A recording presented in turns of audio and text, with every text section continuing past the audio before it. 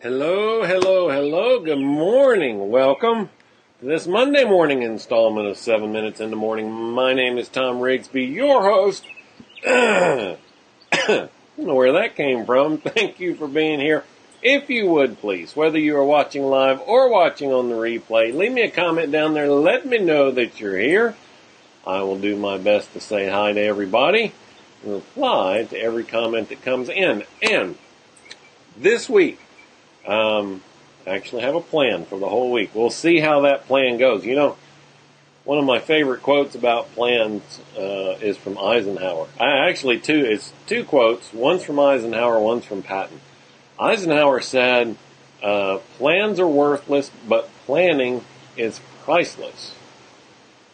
Plans are worthless, but planning is priceless. We might unpack that a little bit this week. And then the second one from Patton says, the best plan never survives first contact with the enemy. As soon as you lay a plan and life begins to happen, you have to modify that plan. But the process of planning, super important.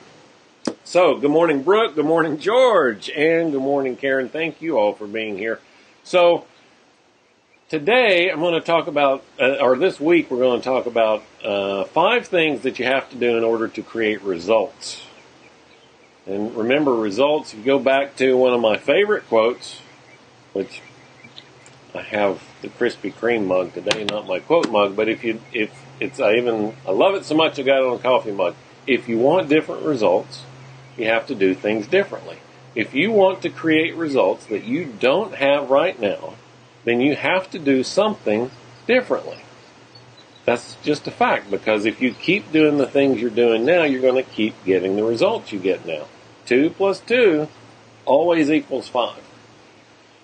There is a life variable in there, but we'll come back to that. So this week, 5 things that you need to do in order to begin creating results, to achieve the results that you're looking for. And today we're going to talk about the first one, and the first one is to own it. You have to know very precisely, with great detail, what it is you're trying to create. I get a lot of questions about why so much detail. I mean, if you've ever watched or been part of more than 1 or 2 of these shows, you've heard me say that when you visualize the outcome that you're trying to create, put a lot of detail in it. In fact, last week we even talked about sounds and smells and sights, not just the tangible things that you want, but how will you feel when you achieve those things? Where will you be? What will you hear?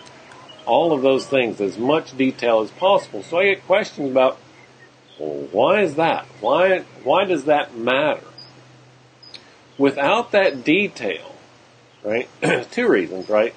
Number 1, without that detail, we're not creating an adequate enough magnet to draw us toward that result, toward that outcome, right? 2 things motivate all human action, pain or pleasure. And so when we think about the outcome and all the detail around the outcome, then we are creating a magnet. We're pulling toward that pleasurable outcome. Now, and we'll come back to pain.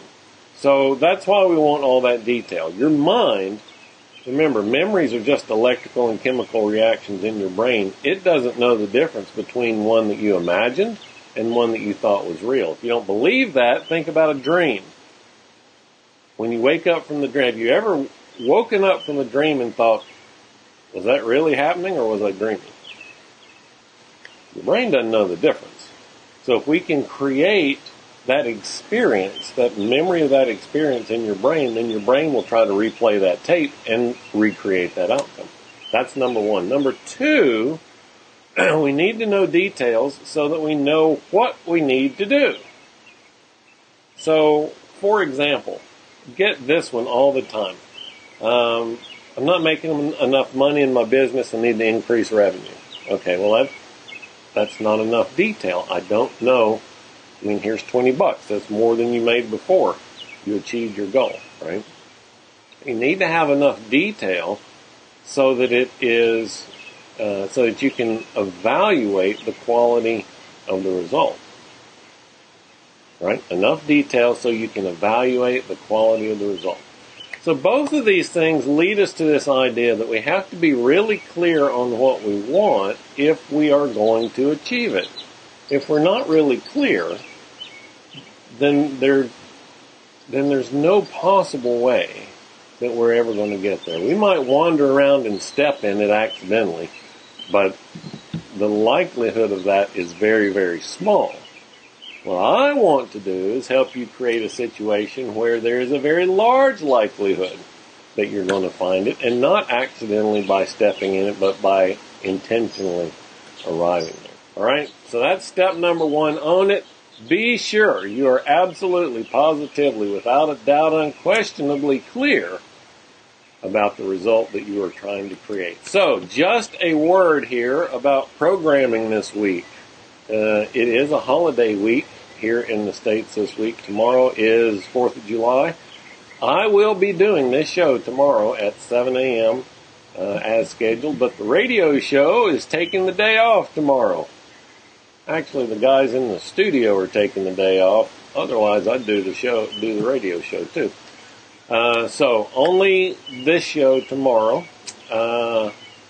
Wednesday, I'm not sure what we're going to do Wednesday. Eric's on the road this week. We might try to do a split screen, or it might be solo this week. I don't know. We'll find out. I'll update you on that tomorrow. So lots of, things juggling around here this week. The one thing that's going to be constant, 5 shows here, 7 minutes in the morning at 7 a.m. Central Time, talking about those 5 things you have to do to create results. All right, so let's get a few more good mornings in here. Stephanie, good morning to you. Thank you. It's a work in progress. The lower third down there. We'll see how that goes if we're going to keep that. Good morning, Joe. Good morning, Ramona. Thank you all for being here. Remember, if you're watching on the replay, that's cool too. Be sure to leave me a comment. Let me know that you were here. I do my best to get through to all of those and say good morning to everyone. So that's it for today. I'll be back tomorrow with step number 2, the second of the 5 steps you need to follow in order to create results. If you know somebody who could use this message, who's trying to create a result and has been struggling, let them know. Send them a message. Share this video with them directly. Or just put it in your news feed. That would be awesome too. I'll be back again tomorrow. You have a magnificent Monday, and I'll talk to you then. Oh, yeah, let's do this before we go.